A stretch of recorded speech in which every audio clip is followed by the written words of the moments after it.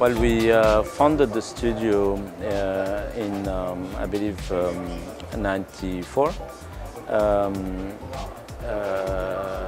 because well, I just came back from the States. I studied in Rhode Island School of Design, Columbia University, my Master of Architecture, and I worked a few years in New York. And I came back to Lebanon a bit out of, I guess, frustration for not building anything real. So always in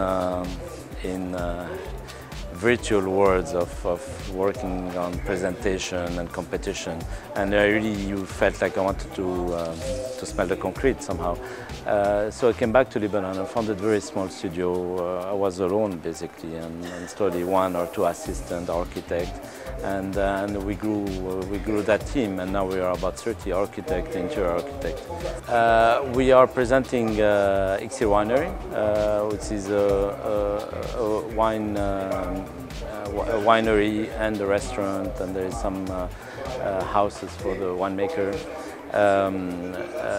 It is a new project in the sense that it's a new program. So the winery is a new level, and we're doing this in a very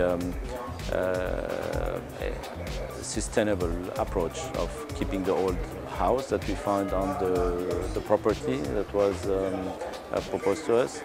And to integrate kind of the industrial space and to link the two, the restaurant, the house, the entrance, as a cultural space, and as well as a production space. Well, Archmarathon, I think it's a new baby. I think it has amazing potential, and it means that yes, we do need as architects somehow a platform, a bit like your magazine, you're saying, a platform to connect and also to bring a different level of architecture, of scale of architecture within the same exposure.